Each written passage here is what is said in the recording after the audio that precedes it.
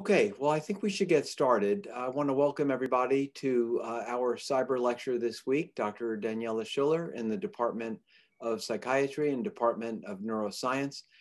Daniela joined us. Gosh, Daniela, I think it's been almost 10 years now. Yep.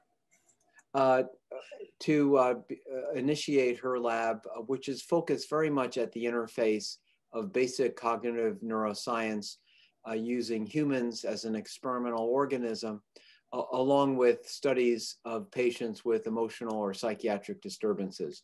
Daniela has published in the best journals of the field and has really made substantial progress in advancing our understanding of complex cognitive function in humans. So it's a great pleasure to welcome you here to join us today, Daniela, and take it away. Thank you, Eric. Okay, I'll share.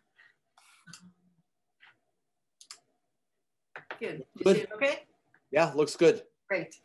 Okay, so it's great to be here and to share with you some of the work we did focusing on abstract spaces. By abstract spaces, we mean how the brain is navigating through information that is not immediately accessible in terms of its sensory properties. We refer to mental action, how do we represent the environment and how we can manipulate and quantify these types of representations. What we are familiar with is the studies of conditioned stimuli, for example, that predict important outcomes in the environment, and also actions that we learn to perform in order to obtain these rewards. We also know that there's an important relationship between conditioned stimuli and the actions that we perform in terms of affecting our motivational state. For example, an animal model that tries to capture that effect is called Pavlovian to instrumental transfer, or PIT. In this model, an animal learns to press a lever to obtain food, for example, and then in a separate session, there's a conditioned cue that becomes associated with the same reward, with the food. But the critical situation is that actually in the absence of the food, while the animal is pressing the lever to obtain it, in the presence of the conditioned stimuli that signifies the same reward, what it does is enhances the vigorousness of the response, or the motivational state. So the animal is pressing more vigorously and strongly. It doesn't affect the amount of reward, so it's a reflection of that enhancement of vigorousness. We also know a great deal about the neural mechanisms that mediate this process. These involve the dopaminergic stimulations and areas involving the ventral tegmental area, the nucleus accumbens, and its relationships with the prefrontal cortex and also the amygdala. And then there were also studies doing that in humans. In humans, we can think about it like our actions that we do to obtain coffee, and then in the presence of a coffee machine or these like little pods, that enhances our vigorousness of the actions, and we're much more motivated to obtain that coffee, particularly in some hours of the day. So what we see here is that we have the observables, we have the outcomes, and we have the actions, but there's a lot of action happening also inside our brains that is not observable to us. This could include, for example, motor preparation, action simulation, motor imagery, various mental actions. And what we were wondering is whether we can find a way to objectively quantify these processes and even manipulate them because they are a very important aspect of our behavior and interaction with the environment. And we can see that particularly, for example, with rumination, where thoughts are really driving our behaviors or leading to relapse in the addiction case. So how would we do that? We tweaked the PIT paradigm, and instead of actual instrumental action, we asked the participant to imagine. So we call it Pavlovian to imagine instrumental transfer, or PIIT. So here participants, for example, will imagine how they throw a ball, do a large movement with a hand, and we would pair that with reward. And we will also have them associate a Pavlovian cue reward, and then test the effect of presenting together that condition cue with their mental imagery. And in this sense, we will test the vigorous of the imagery in the presence of the conditioned stimuli. So how would we do that?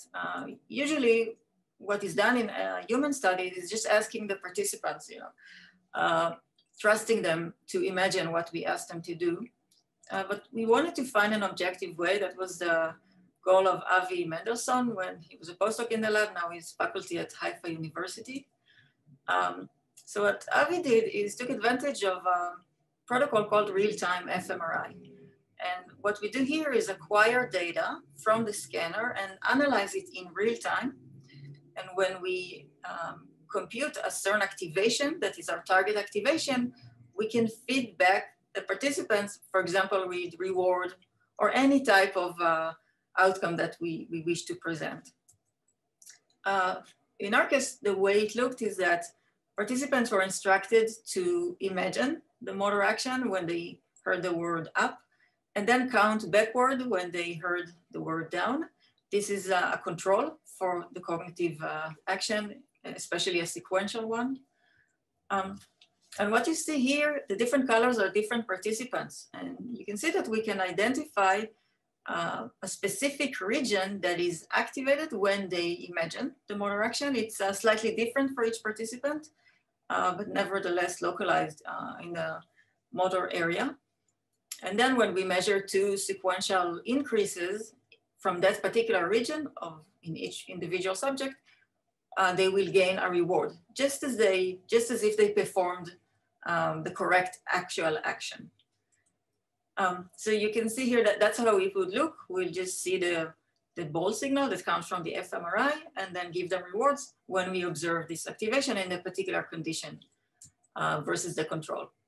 Then the Pavlovian cue is just classical conditioning. You take two stimuli. One of them is paired with monetary reward, and the other is paired with monetary outcome. And then that's the key phase where we will present the stimuli while they perform the imagination. So that's the summary of the protocol. You can see the 3 stages here. So just to show some results that validate the task. First, we see that they do gain rewards when they imagine as opposed to counting backwards. This is what they would get if they got rewards during the counting. So you can see that they nicely perform the action we asked them to do. We also identified a motor imagery network, which is also well identified in previous studies, and we replicate that in our imagination task. And of course, they also acquire the correct reward expectancy, expecting to get the money for the gain stimulus versus the loss stimulus. So now what happens when we present these stimuli while they imagine the motor action? This is what I'm presenting here, the data from the motor imagery network. And I'm plotting here activation to the gain trials versus the loss trials. So anything above the diagonal indicates that the activation in that system is higher in the gain versus the loss. And indeed, this is what we see here. This is the invigoration effect, or the PIIT effect. Just as an animal presses harder on the liver, here their motor imagery is activated more strongly. We also looked at the whole brain beyond the motor imagery network. And here we identified a portion of the striatum, which is the caudate nucleus, and in the vicinity of the amygdala, the extended amygdala. And we do see, again, activation that is specific to the gain trials versus the loss trials during the imagery activations. And this is what I think is the key finding of that study. I'll walk you through that figure. So what we did here is a correlation between the motor imagery area, the one that we measured the activation from, and the striatum specifically. And this is the x-axis is the trials over time. So this is a sliding window. And what you can see that in earlier trials of this transfer test, the correlation between the motor cortex and the striatum is higher during the gain trials versus the loss trials. And this is unique to the striatum and not the amygdala. So what does this tell us? It tells us that motivational cues can exert this invigorating effect on the neural correlates of mental action, that just as they affect real action that we measure. So we can imagine how this possibly precedes action, maybe also leads to action. We also see that value and action regions in the brain co-activate or get synchronized when you perform the mental action and the motivational cues are presented at the same time. And we think this could be a protocol to assess processes like relapse, rumination, intrusive thoughts. For example, in addiction, if an individual imagines drug-related cues and then, imagining that they're taking the drug and then are being exposed to drug-related cues, this might drive them into relapse because of the synchronization between the striatum and the motor regions. So we don't show that directly, but the mechanisms we identify suggest that. And about us, in everyday life, it might apply to us too, because we're bombarded with online ads. So if we imagine ourselves driving in a new car and then the image of the car pops out next to our email, it might drive us, it might correlate, synchronize, and give like a tint of reward to our motor imagery and lead us to assume that this is the action to take. So what that study showed us is that external stimuli can affect our mental action, but this is done passively. We don't have control over it. It just affects us if the stimuli are in the environment while we imagine an action. And in this next study, we asked whether we can deliberately manipulate these mental actions to affect the consequences of the conditioned stimuli. So that's a study that was led by Marianne Redden. She started it when she was here a while ago. Some of you might remember her. And now she's a postdoc at Stanford, and also in collaboration with Thor Wager, which was her mentor. So what Marianne did is designed a classical conditioning study with auditory cues. So it was a high tone and a low tone. One of them was paired with a shock, the other wasn't. So CS plus paired with a shock, CS minus is the safe. And then we had three groups. One had standard extinction. They just presented with the auditory stimuli without any outcome, which tends to reduce the threat response. And the manipulation group was the imagine group. What we did is ask them to imagine the cues, imagine the high tone and imagine the low tone. It was yoked, so exactly in the same order of the real extinction process. So they underwent exactly the same thing, only in their head. And to control for the general imagination impact, then we had another group that just imagined the sounds of birds in the rain. This group didn't have extinction in a sense. Next, we just gave them unsignaled shocks. This is a reinstatement effect that is very good at bringing back a fear response if it's still there, which is exactly what we measured in the fourth stage when we presented the real stimuli again. Okay, so one group, so all of them learned conditioning. One group imagined, one group had real extinction, one group imagined something irrelevant. Then they were stressed a little bit. And what we wanted to see is whether we will identify threat response, the threat response that was acquired. If extinction would be successful, we are not gonna identify it here. We should identify it only in the group that didn't undergo extinction. And usually what we use in humans are various physiological measures like skin conductance and pupil dilation, heart rate. What we wanted to do here is to use a marker in the brain itself. And for this, we used machine learning that will capture the threat signature in the whole brain. The machine learns to classify based on neural activation patterns in the brain that are unique to the CS plus versus the CS minus.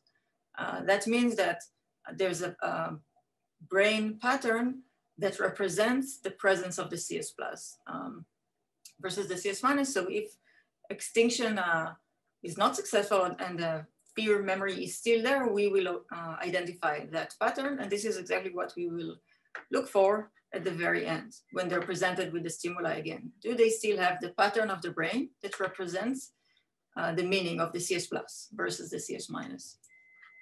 This is the threat signature. That's how it looks. You can see here patterns. For example, these are voxels, or the units that we measure in the brain. And this is the prefrontal cortex, various regions that we typically find in other analyses, which are not based on classification and machine learning.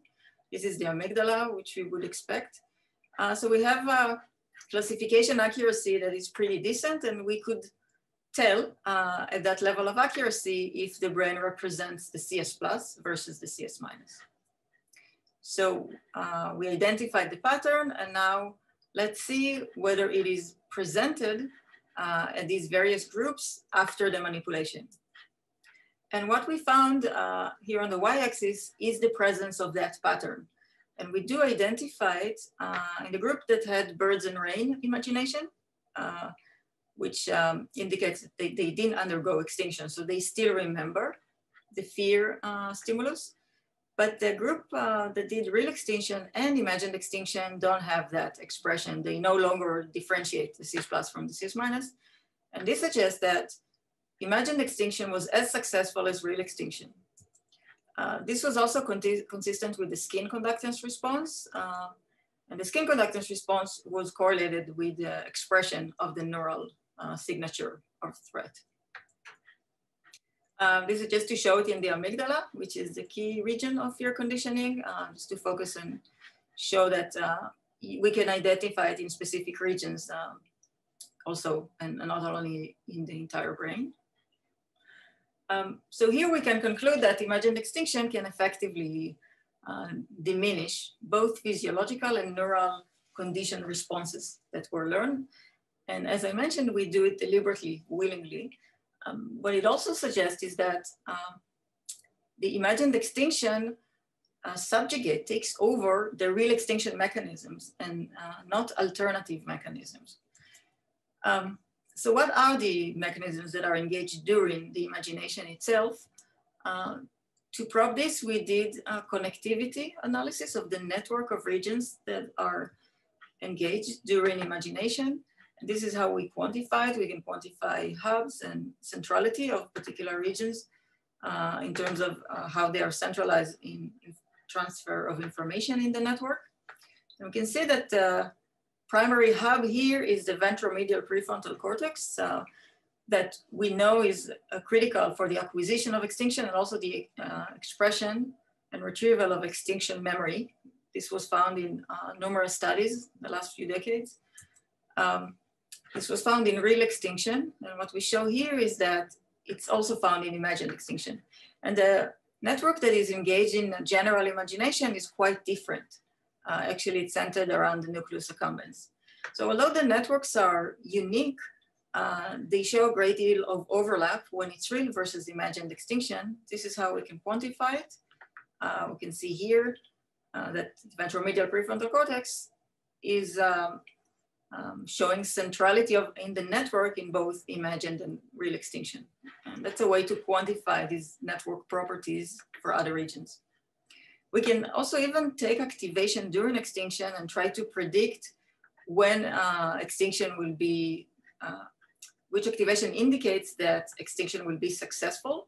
And we can do it in overlapping regions for both imagined and real extinction. And these overlapping regions are the VMPFC, the auditory cortex, the sensory region, and the amygdala, but they're also unique areas, as I mentioned, that uniquely will predict the success of extinction. So the conclusion is that we could, in fact, engage imagination to diminish learned threat reactions. And this is probably done by engaging both perceptual and learning mechanisms. So the actual mechanisms that are involved in real extinction, this is relevant for multiple forms of psychotherapy, which are based on, some of them are based on real exposure, but many of them use imaginary exposure scripting of the situations, creating scenarios and modifying them. Here we see that very specific imagination of the actual stimuli is the most, at least in the comparison we did here, is effective compared to just general imagination or relaxation. It could suggest more specific ways to develop for treatment of anxiety and threat.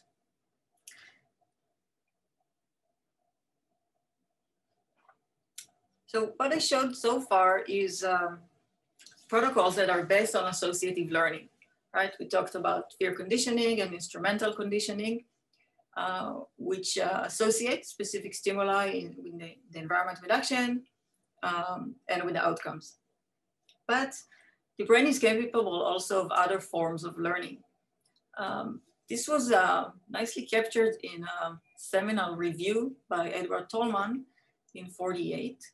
The review describes several experiments, which are very curious.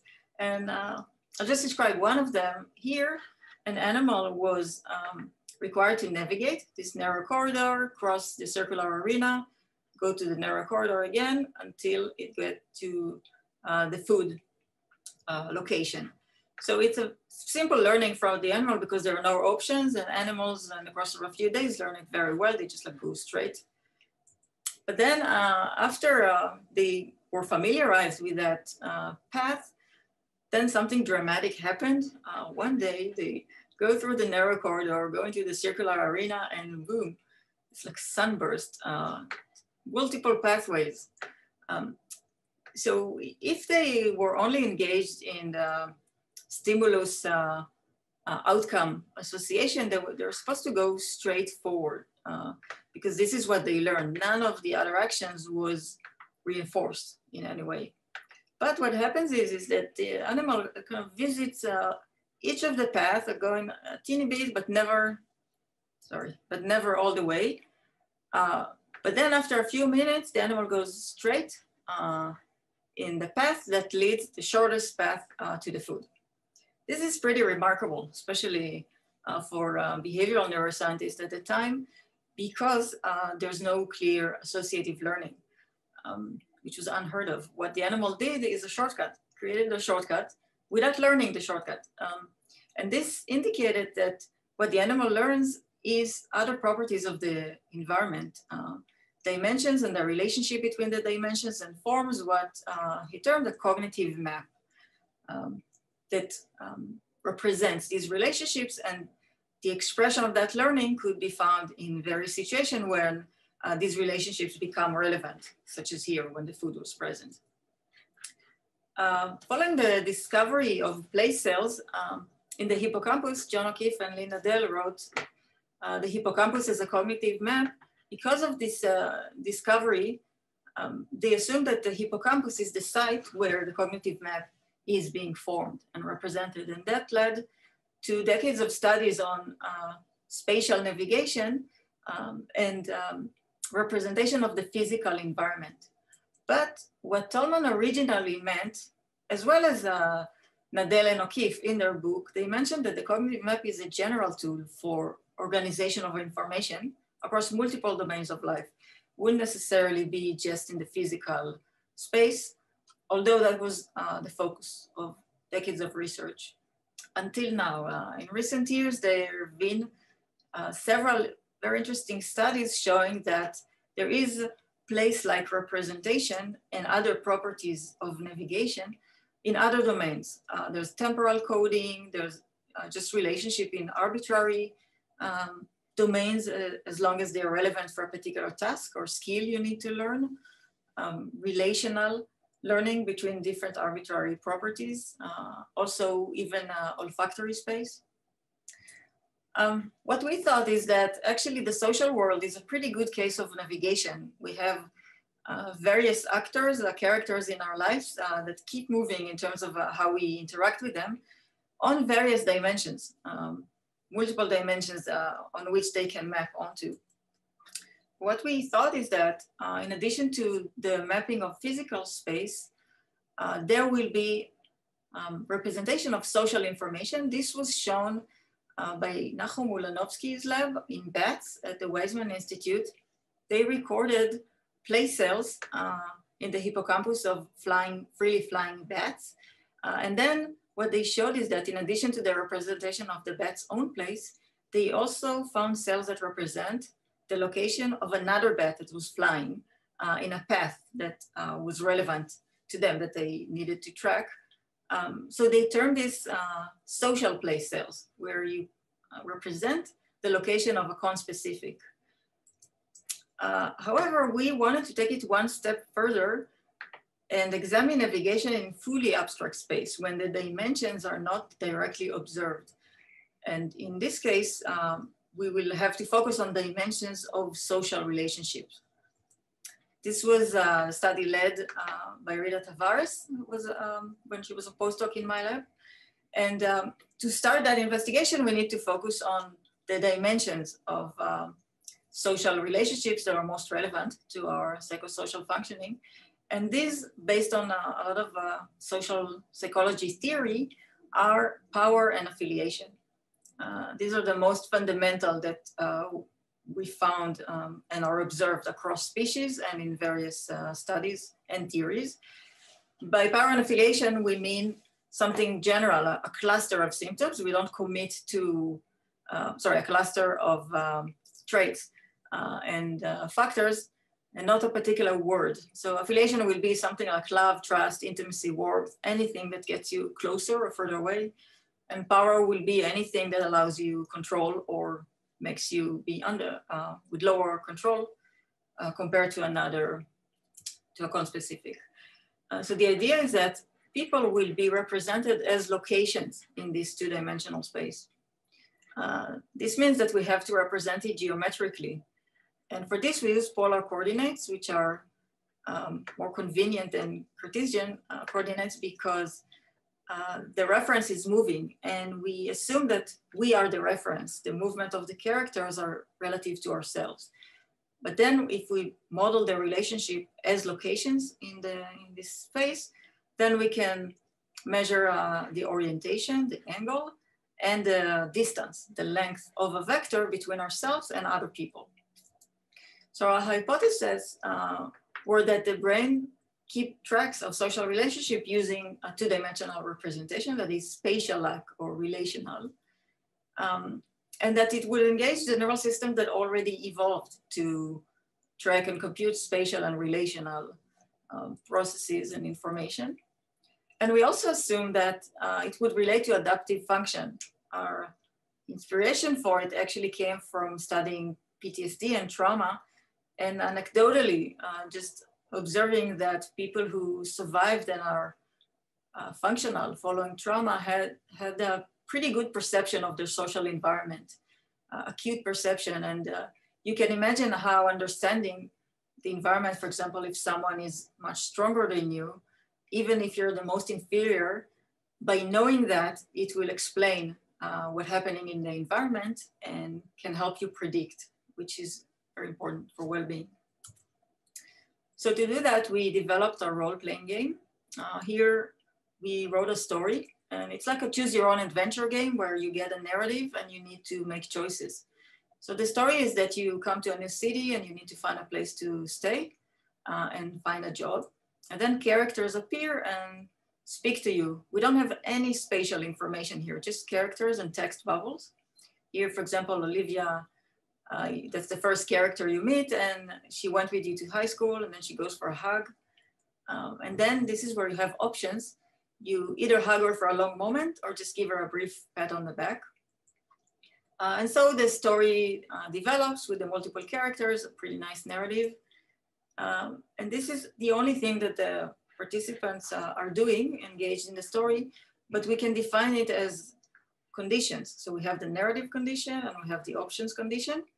We assume that the coordinates of the location of the other characters are represented here when you make the option. It's like you move a game, like a game dot on a game board from one location to another. So this is where the movement is tracked, and this is where the navigation, the movement is happening. So we geometrically modeled this social relationship and participants' behavior We had the power axis, the affiliation axis, participant as the point of view. And then characters would either get closer and lose power, get away. And in each trial, we will have coordinates. And for this, we can make predictions on what would be the activation in the brain. This is what creates the model that we want to identify in brain activation. So to summarize our approach, you play the game, go through the story, we translate the choices that you make into geometrical parameters, and then we examine whether the parameters trial by trial vary just as brain activation is varying, and we assume that this would happen in the hippocampus. The results that we found is that activation in the hippocampus indeed tracked the vector angle. You can see here that it's unique to the vector angle and the different angles that are changing in each trial versus just the narrative or just making an option. It goes higher when there's a higher angle. That means that you're usually in the that the characters is kind of in the high power, high affiliation area of the game board. The most interesting finding, I think, that got us excited about it is that the degree to which the hippocampus was tracking this movement of the characters correlated with social avoidance and also neuroticism and conscientiousness. For example, the better the tracking, the lower the social avoidance was.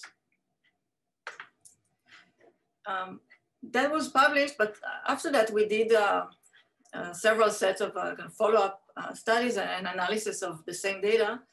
We wanted to veer into autism, and we found, for example, here a pretty impressive correlation between only the social subscale of the autism quotient. And that kind of led us in the direction that now led to collaboration with Jennifer Fosfeg and Xiao Sigu. We have a grant together to study this and additional social tasks in autism. As for the distance, that's the other parameter we need. We found that in the posterior cingulate cortex. Again, very unique. This was in the entire brain. It's consistent with previous studies of first impression and updating of impressions, but here it gives us a specific metric. It tells us that it might encode, in particular, the psychological distance that is being represented. So far I described, I guess, factors that are related to navigation. It's the orientation and the distance, but what about place itself? If there's a representation of the social environment, we have a social map, then there should be an indication of the place itself, something like a place cell, but that we will find in a neural measure in the human brain. This is an undertaking of Matthew Schaefer, a PhD student in my lab, in collaboration with Karen Bucky. This is part of a larger study in addiction that we also look at social functioning.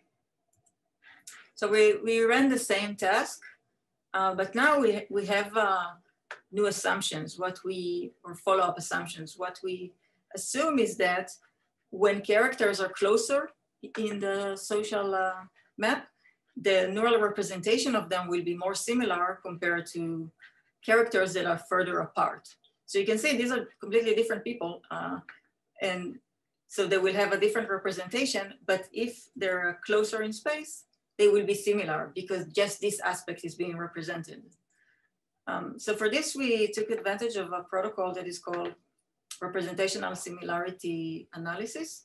What we take is patterns of like a multi-voxel pattern activation in the hippocampus, and we compare it across trials. And we expect to see that these patterns will be similar for characters that represent, for characters that are closer in space. This is how it would look like. These are the trials. We correlate them. So we're supposed to see high correlation between characters that have that are closer versus further away. This is our prediction. And what we will do is compare it to the actual data that we see in the hippocampus, the patterns. So we'll take the correlation between each and every trial, and what we expect is to see high correlation in the patterns between trials that represent characters that are closer. I hope that's clear. But basically the bottom line is that they're supposed to be represented the same way in the brain because it's as if they occupy the same location. So they have the same type of representation. We also have to control for many, many other factors like the character identity. Maybe it's the same character, so of course it will be more similar. So we created all these controls, for example, also for familiarity, for just a slide number, the passage of time. I won't go into that, but just to say that we put all of this in a model. And we wanted to see whether accounting for all the variance that is captured by this other explanation, we would still see correlation that reflects similarity in the place, in a particular location. And indeed, this is what we found. We had a main sample and we found that relationship in both lateral, left and right hippocampus.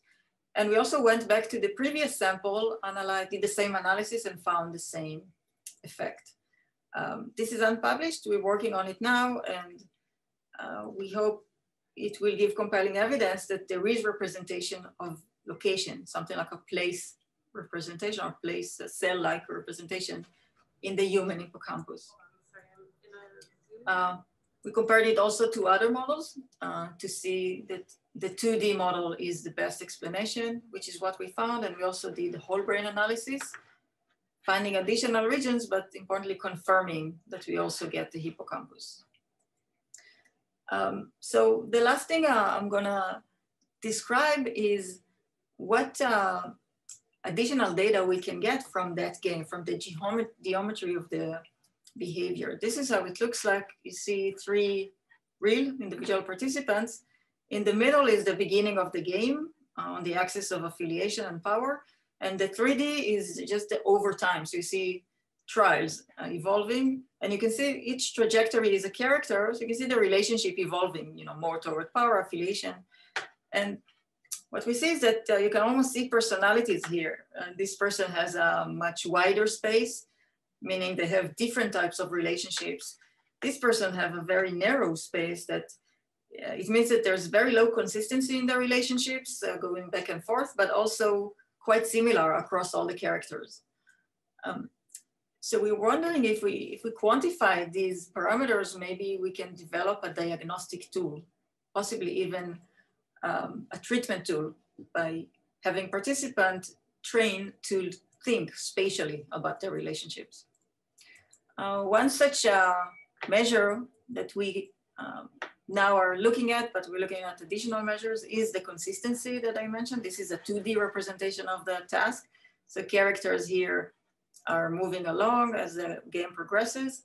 And if a person is consistent, for example, they started getting close to a character and continue to do so, or they gave power to a character and continue to do so, and so forth, you will end up with a pretty large area of that space, as opposed to if you're going back and forth.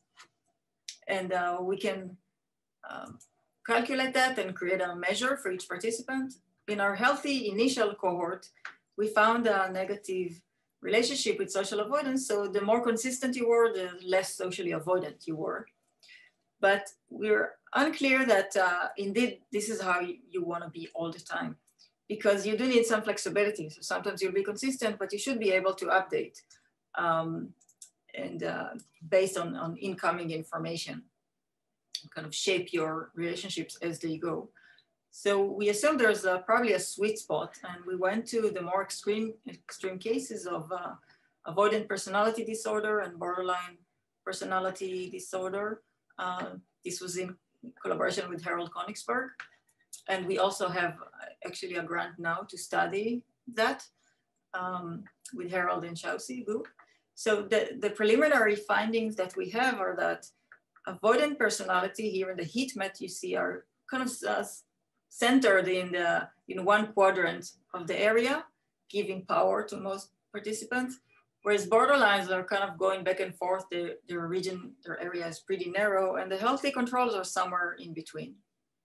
That's just the very beginning. We develop additional measures.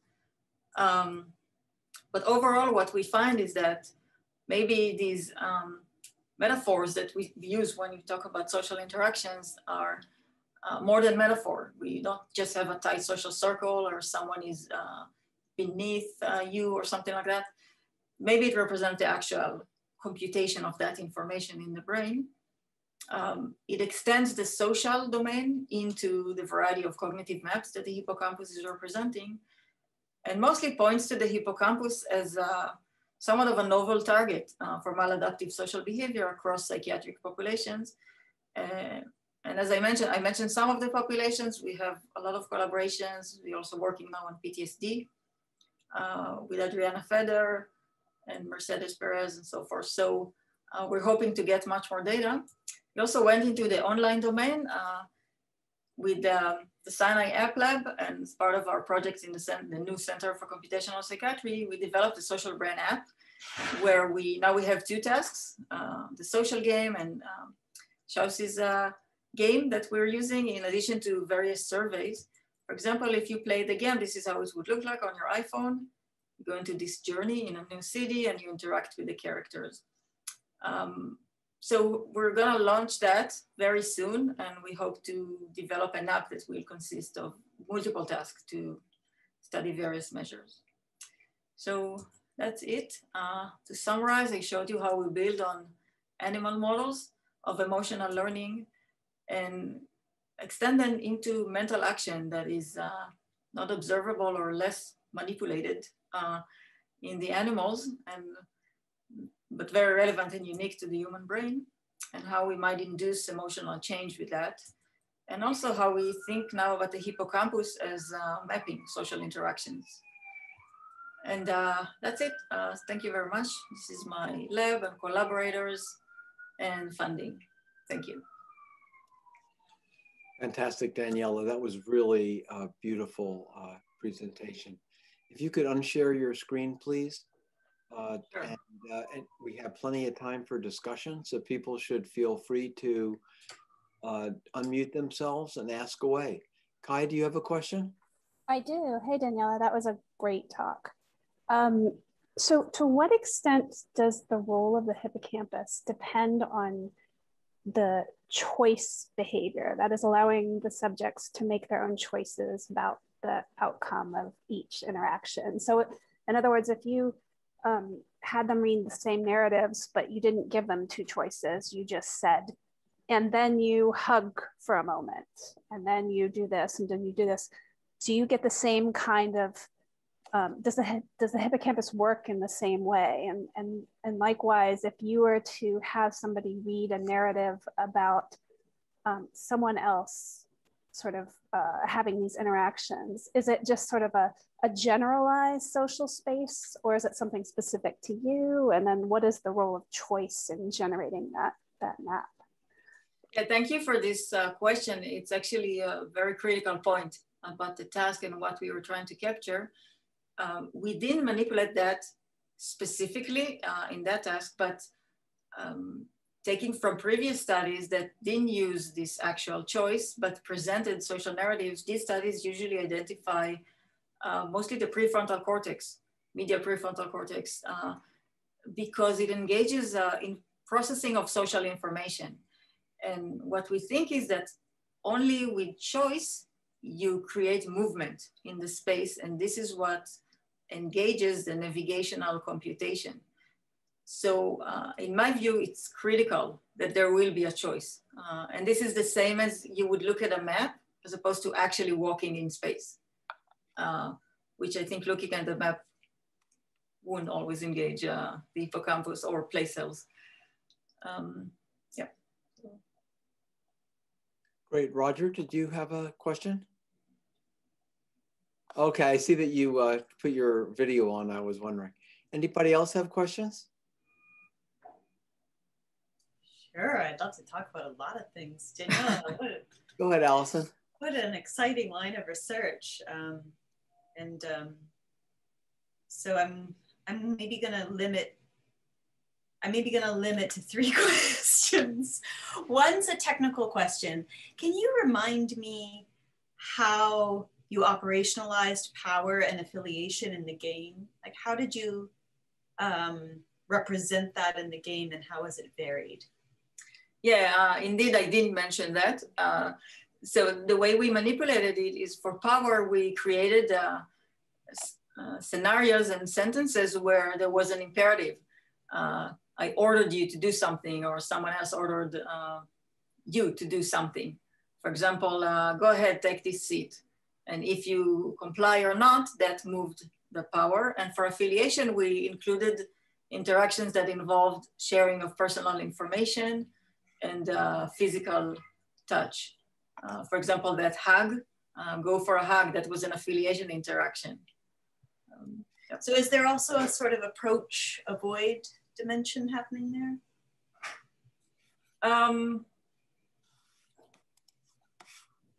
One is forging and one is?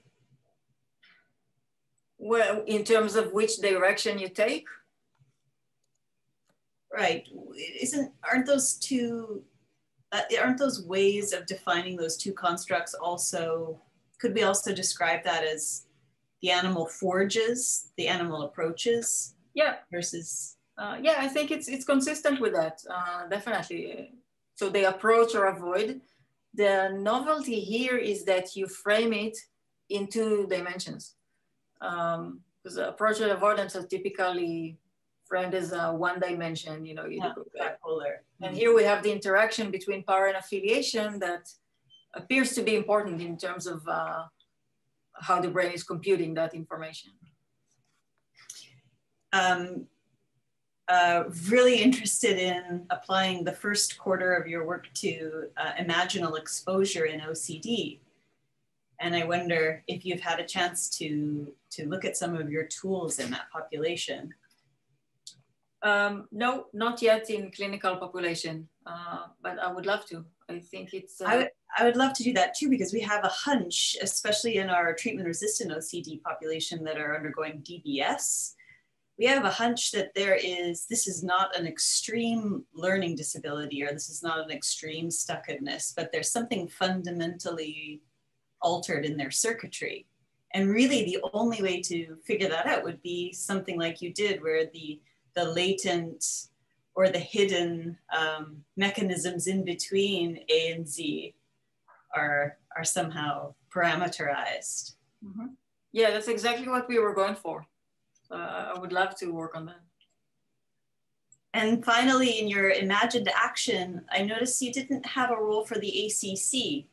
And in our urge to tic and Tourette model, the ACC is such an important mediator between the swelling interoceptive distress or imagined need for action, the valuation of that action, ventral medial prefrontal cortex, and then the tipping point into the motor action really appears to hinge on that ACC activation. So I was surprised it was not in your model.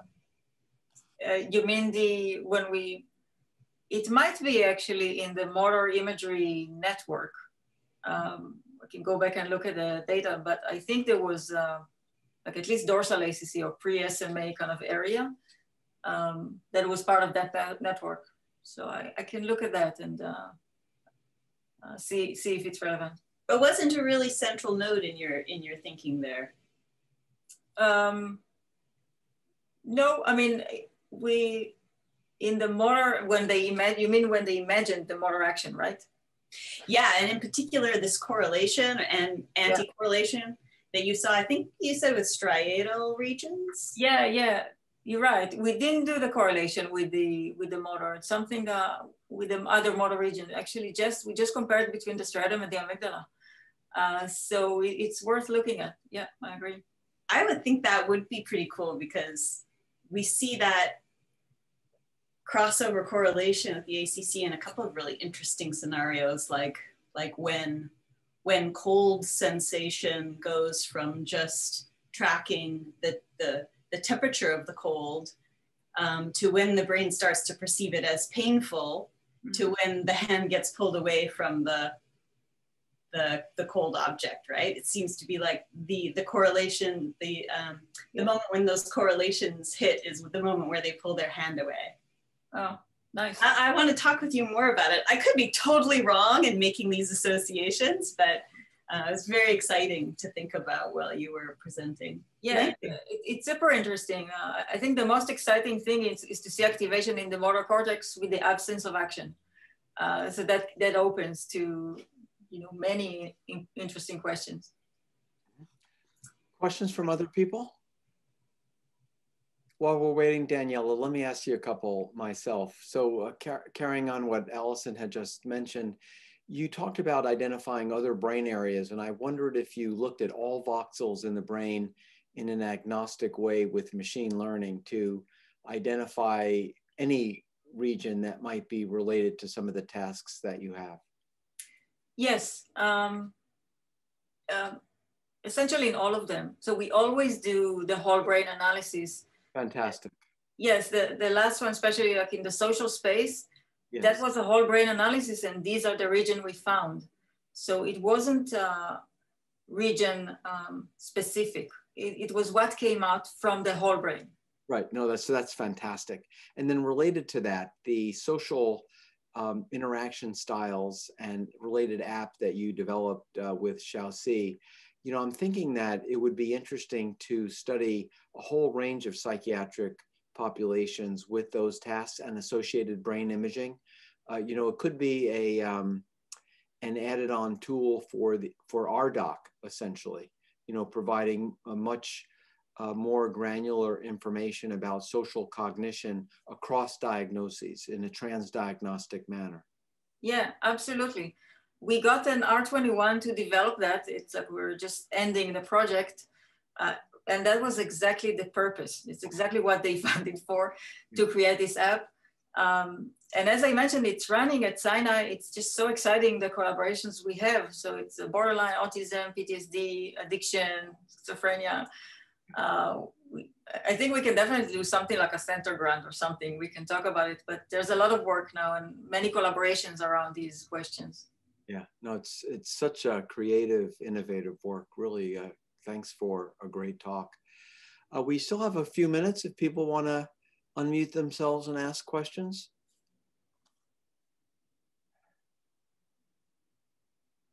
Okay, well, I guess not. Daniela, thank you again very much. And thank you everyone for joining us. Have a good rest of the week and weekend.